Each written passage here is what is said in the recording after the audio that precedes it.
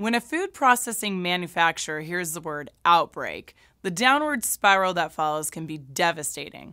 Unfortunately, outbreaks and employee illness can often be linked to bird droppings, feathers, and debris. I'm Julie, and in this week's 2-Minute Tuesday episode, we will discuss the most common diseases associated with pest birds and food processing facilities: Histoplasmosis, E. coli, and Salmonella.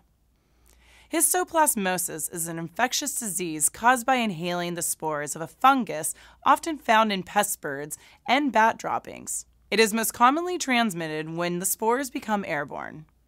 E. coli normally inhabits the intestine of humans and animals. However, some strains give rise to infection in wounds, the urinary tract, biliary tract, and abdominal cavity.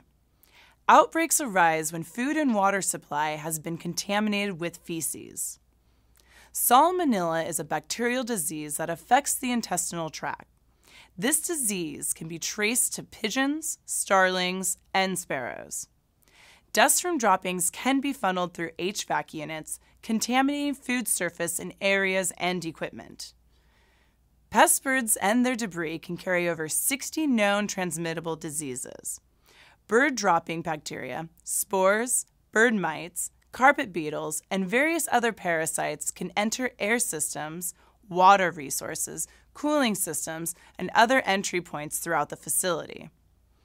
If you are a maintenance or pest control company that provides services to food processing facilities, bird control should be an essential part of your overall pest management strategy. Environment, perimeter, and rooftop inspections should be completed every 10 to 14 days to protect employees and facilities from diseases and damage associated with pest birds. I hope you enjoyed this 2-Minute Tuesday. See you next week. If you have questions about this tip or need additional assistance, please call our bird control experts at 1-800-392-6915.